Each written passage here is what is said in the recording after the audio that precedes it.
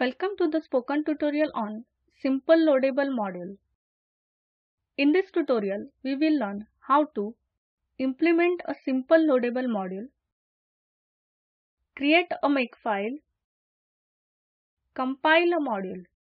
To record this tutorial, I am using VirtualBox 5.2, Ubuntu Linux 18.04 LTS operating system, Linux kernel version 5.0.0-31 generic, gedit text editor. To follow this tutorial, you should be familiar with C programming language and basics of Linux kernel. If not, then go through the C or C++ and Linux spoken tutorials on this website. To proceed further, make sure that gedit is installed on your system. If not, to do the installation, follow the instructions in gedit series on this website. What is a kernel module? Code that is added to the kernel at runtime is called a module. It extends the functionality of the kernel without the need to reboot the system. It communicates with the base kernel to complete their functions. I will start with a simple example to explain how to create a module. I have saved a file simplemodule.c in a folder device driver in desktop. Please download simplemodule.c from the code files link of this tutorial. Make use of this file while practicing. Remember the file path.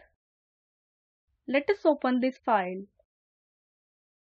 Open the terminal by pressing Alt-Ctrl-T keys simultaneously. Press Enter key after every command. Go to the folder where simplemodule.c is saved. Type gedit simplemodule.c. Let us understand the code now.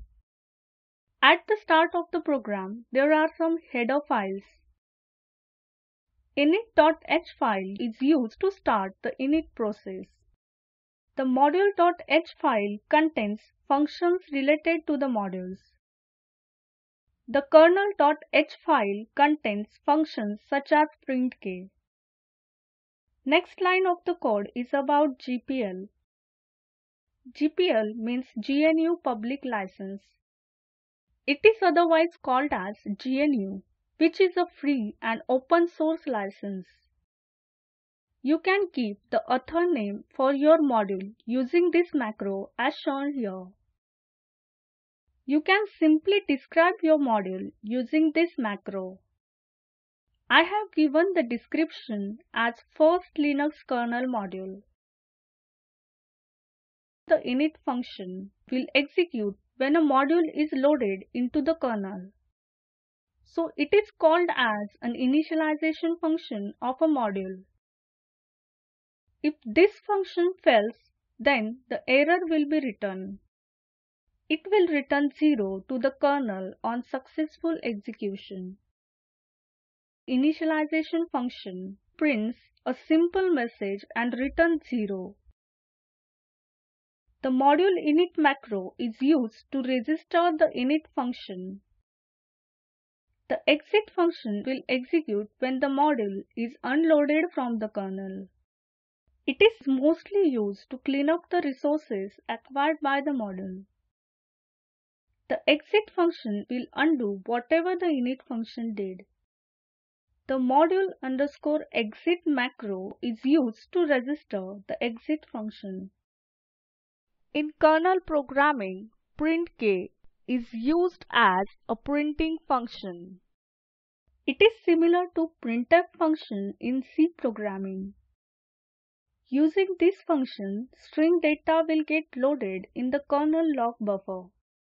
Printk has an optional prefix string, log label such as kern_info. Log label specifies the type of message being sent to the kernel message log. kern_info is used for informational messages. For more log levels, go through the additional reading material link of this tutorial. Press Ctrl+S keys to save the program. Close the file. Let us compile the code. For that, we have to create a Makefile. Type gedit Makefile. The Makefile is a special file containing shell commands. Press Enter. Create a Makefile where you have saved the simple module.c. Type the code as shown. The obj-m variable tells the kernel Makefile that this module needs to be compiled. When you run the make all command, then commands under all section will be executed. If you run the make clean command, it executes commands under the clean section.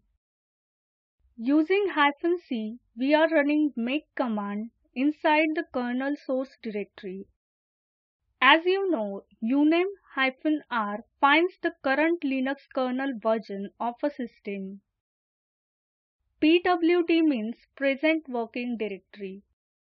This option tells the kernel Makefile that the source code for the driver is in PWD. The word modules tell the kernel Makefile to build the modules.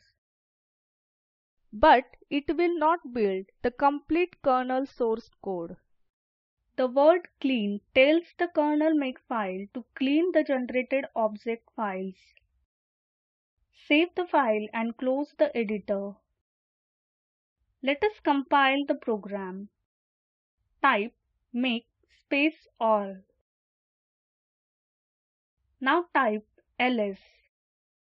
This command lists the files in the current directory. Here you can see the number of files created in this directory. The module.symbols file contains a list of all symbols. These symbols are exported from the kernel build. The mod.c file contains information about the module. Mod.o file is object file resulting from the compilation of the mod.c file. This object file is created from the compilation of the module source file. It will list out the order in which the compilation and creation of the .ko file takes place. This is the final kernel module binary that is loaded into the kernel. Clear the screen. Let us see the details of a module. Type modinfo space simple module.ko. This command displays the information about the Linux kernel module. The file name field contains an absolute path to the .ko kernel object file. This field displays a short description of a module. Author field shows author and license field shows the license of the module. The src version field contains the source code version used to compile a module. It is calculated automatically at build time. The depends field contains all modules on which this module depends. It is shown empty here as this module does not depend on any other module. Retpoline field indicates that the module is compiled with retpoline method. Modules must also be compiled with retpoline-aware compiler. Otherwise, the kernel can be vulnerable. Retpoline technique protects the kernel from the hacker's attacks. The name field contains the name of a module. This field shows the version magic number of a module. This version magic number is used while loading the kernel module. The version magic number of module and current kernel version should be the same. Otherwise, it will fail to load in the current kernel. Type Make space clean. This command removes all object files that are created after the compilation. Type ls. Now there are no object files. With this, we come to the end of this tutorial. Let us summarize. In this tutorial, we learn how to implement a simple loadable module, create a Makefile, compile a module. As an assignment, open the simple module.c file. Change the module description using module description macro. Run the modinfo command. See the output of description. The video at the following link summarizes the spoken tutorial project. Please download and watch it. The Spoken Tutorial Project team conducts workshops and gives certificates. For more details, please write to us. Do you have questions in this spoken tutorial? Please visit this site. Choose the minute and second where you have the question. Explain your question briefly. The Spoken Tutorial Project will ensure an answer. You will have to register to ask questions. The Spoken Tutorial Forum is for specific questions on this tutorial. Please do not post unrelated and general questions on them.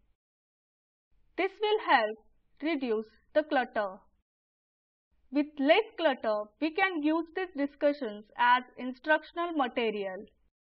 Do you have general or technical questions on this embedded Linux device driver? Please visit the FOSSEE forum and post your question. Spoken Tutorial Project is funded by MHRD Government of India. This tutorial has been contributed by FOSSEE and Spoken Tutorial Project IIT Bombay. This is Mayuri Panchakshari signing off. Thanks for watching.